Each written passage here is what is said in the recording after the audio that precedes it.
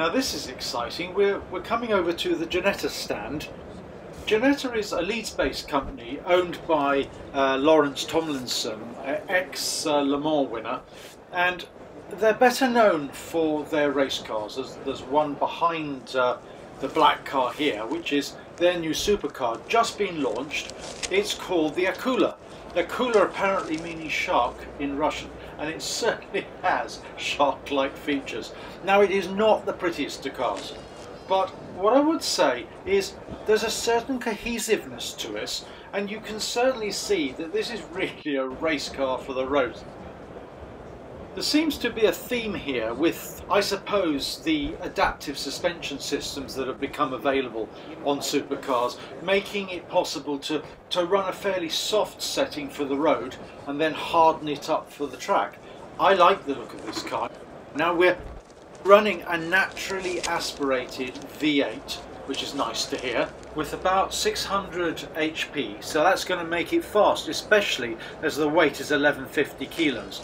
Now looking at the back of the car, you can see how purposeful that is. We've got a deep race type diffuser at the bottom, and look at the size of the rear wing. Senna-like, I would say. Now coming round the side here, just get a quick peek inside.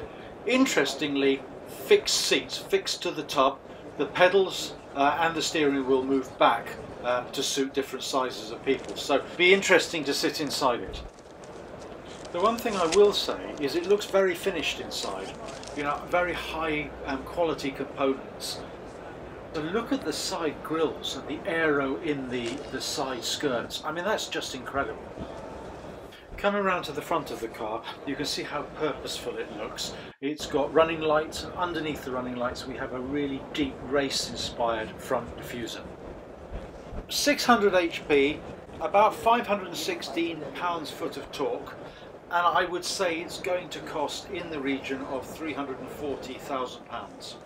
Which actually is not bad given what you're getting here, because we have a carbon body and a carbon tub.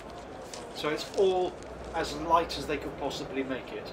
And they've given huge thought to the aero. I mean, look at the aero on the front of that car. Do you know the price yet? Yes, we launched it yesterday, so it's £340 including UK registration tax. Oh right, okay. 600 brake horse? Just over, yeah. A fraction over. Yeah, very interesting. Yeah, now laden weight's 1150, so she's really light. Just down to the construction, so it's carbon tub, carbon subframes front and rear. Right. Engine extremely light, which we developed from a billet solid aluminium block with a carbon torque tube to our own gearbox in the back, so it's a transaxle gearbox. Right. And as we've brought the engine, the gear, everything so far back, we've got a great weight distribution of 5149. So it's a bit of kit. I do all the test driving for Ginetta. Oh right, okay, interesting. I bet you had fun with this. Absolutely, yeah. Yeah, no, we've done quite a lot of miles, but there's still a fair old way to go in the programme. Yes, I'm sure that's true. The first cars will be delivered just after spring next year. Right. But no, it's gone really well. First time we've done Geneva as a brand. First time we've done our own road car really since the heritage side of Ginetta. Yes. Yeah, no, it's sort of captured a... So the company's owned by Lawrence Tomlinson. Chap behind it. Oh right, okay, yeah. Le Mans winner, I remember. That's right, yeah, 2006. 2006, amazing, absolutely incredible. And led, you know, he's not a CEO, we don't see his active MD kicking our arse. He's a great bloke. So and firmly led this project. He's always wanted. He came in from the racing days at Le Mans, as you saw, and wanted to sort of pioneer grassroots into racing up to a level like this, where road cars something he's always wanted. So it's his first. Thing is that this one looks extremely professional. Now, you know, I've been to quite a number of shows, and you see a lot of cars in development which just aren't ready, and you know, the panel fit is no good. They haven't decided on some of the exterior styling. It looks great. We know it's but it's, you know, it's not a fake car. What sort of things have you still got to do? There's some interior refinement still to do. Right. In terms of, we've got more circuit mileage we want to run through. Engines, we want to try a bit more power, just sort of push things in the boundary even more. And then there's a lot more road miles we need to cover as well. What's it like on the road? very compliant. Right, okay. It wasn't a worry, but as a driver, it's yeah, I'm a racing driver, so that side of road car testing was unfamiliar for me. So Right. understanding that, what that market wants, but no, I mean with the TC and ABS, it's very forgiving. The way the geometry is set and the rear diffuser, the car squats under power, so we have really good grip, which was important to us.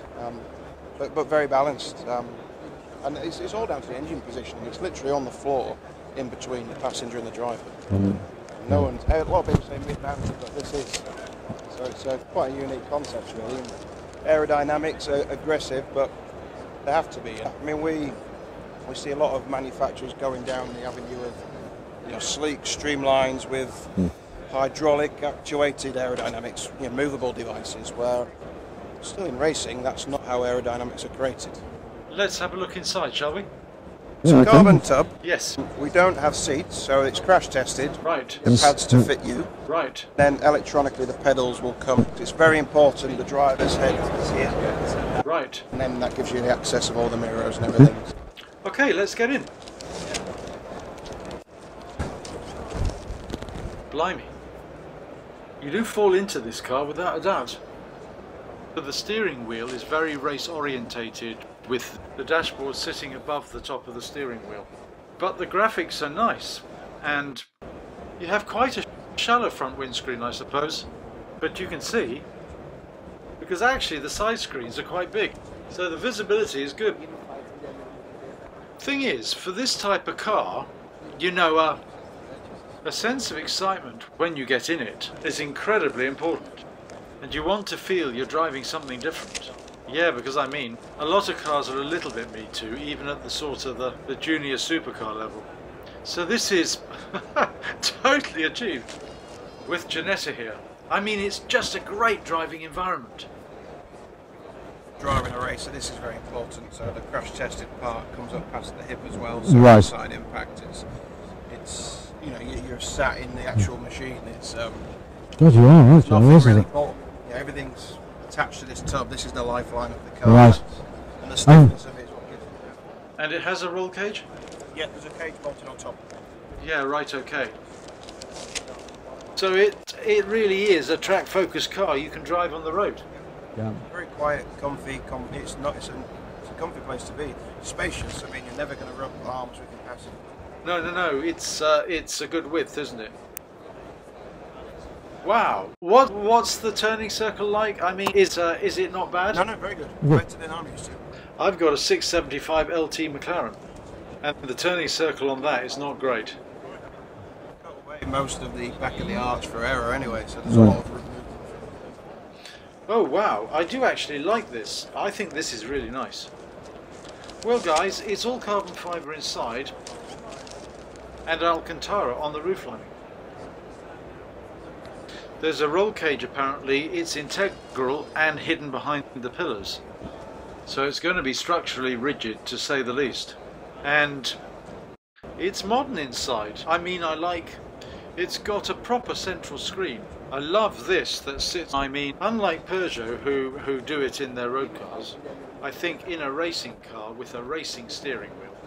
That is absolutely perfect. I was just saying really that the driving position is perfect, that the seat is attached to the tub. So the pedals and the steering wheel have to move to accommodate the different driver types. Appears to have a stereo. I'm not sure in a car like this how much you'd hear that or the quality of it.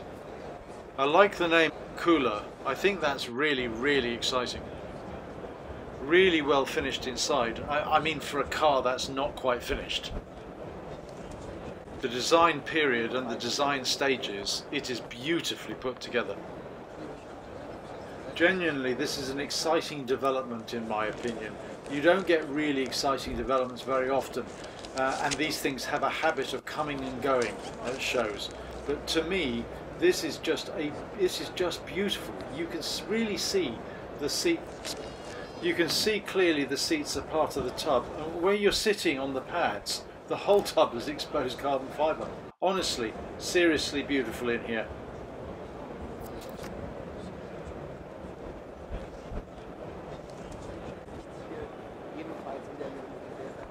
totally focused in the right way, and I'm really excited by this, and I hope it makes it to production, because I think it's got a lot going for it. Alright guys, well that really is magic.